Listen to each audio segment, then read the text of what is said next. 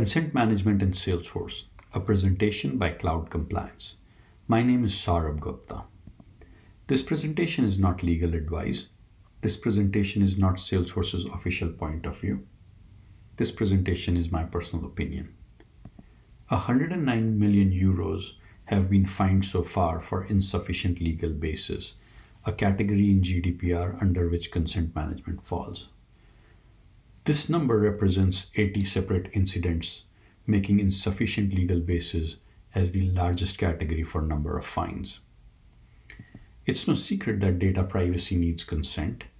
GDPR has specific regulations around how a consent is collected, how it is managed and maintained, and eventually how it is expired. It also talks in detail about the granularity of consent. CCPA also has specific guidelines around managing consent for opt-outs. More importantly, customer trust needs consent. For every customer-centric business, customer trust is a significant competitive advantage. And all these customer-centric businesses understand that consent is the bedrock of building customer trust. Consent, therefore, is everyone's business. As customers and consumers, we want consent to be transparent. As businesses, we want consent to be cost-effective and hopefully profitable. As technologists, we want consent to be deeply integrated with our systems and applications, as well as with business processes and automations around it. So what would effectively serve as a great consent architecture? From a customer and consumer point of view, an effective consent architecture should be easy and enable self-service.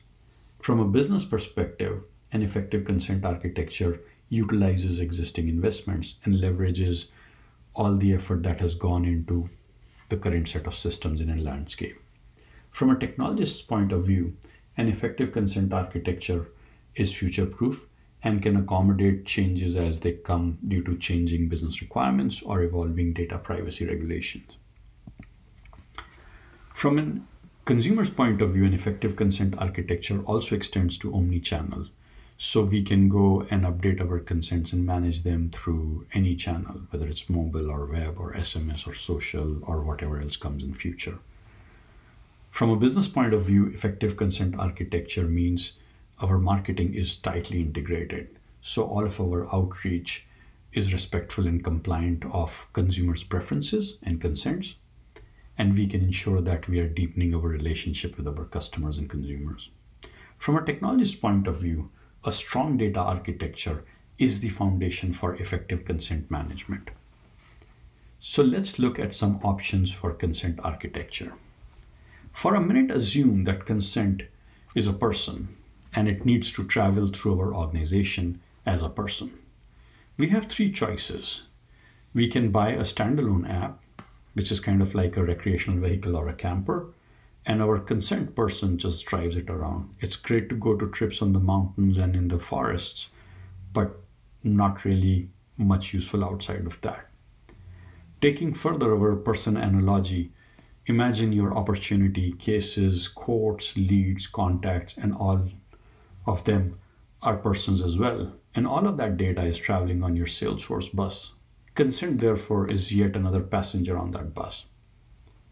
From an MDM perspective, which is our third option, consent is riding the trailer with a lot of other data. This option of MDM typically entails creating a consent master and a front end for self-service, and it's an approach that some very large businesses tend to take. In terms of suitability for consent, the standalone apps and Salesforce really shine, primarily because Salesforce over a period of time has built very robust consent controls, and it supports double opt-in, it supports granularity of purpose and channel, it supports consent for leads and contacts through individual. So there is a very, very robust support for consent in Salesforce, and at this point, frankly, it's very much at par with standalone apps. However, when we look at the amount of governance and deployment effort, standalone apps are significantly more effort intensive. This is primarily because it's a new application in the enterprise landscape. So the effort required for data governance and process governance and user adoption and training is just net new effort. Salesforce wins this round primarily because it's already deployed. There is usually a fair bit of data governance and process governance around who sees what, deduplication, data quality, visibility, security through roles, profiles, and such.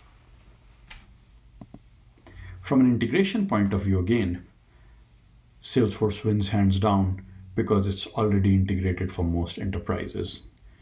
If you manage and maintain your consent in Salesforce, it's probably already integrated with your lead generation system. It's also integrated with your marketing technology. It's probably also integrated with your reporting, self-service, call center, sales, and such. With a standalone app, all of these integrations have to be implemented anew. From an MDM perspective, you have to do some of these because you're now creating a new consent management portal and such. As a result of all of this, the licensing and implementation cost is significantly higher for standalone apps and is dramatically lower for Salesforce. This is primarily because a number of those investments have already been made on Salesforce and we are just riding on top of it. By leveraging this strategy, Salesforce is able to do a number of things in a simpler, cheaper, and faster manner than standalone apps or building other custom solutions for consent. The bottom line is consent loves Salesforce. Salesforce is fit for purpose because it's the honeypot of consumer and customer data.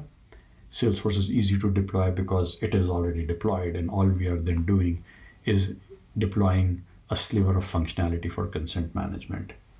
It's lower cost since that amount of investment has already been made. And from an integration perspective, Salesforce offers some of the best capabilities in the enterprise with a rich API interface and excellent declarative capabilities, as well as business automation capabilities with workflows, process builders, lightning flows, etc. So the question on the table is, how do we do it? Stay tuned for our next video to discuss this in great detail and understand what it takes to do successful consent management with Salesforce. Thank you so much for your time.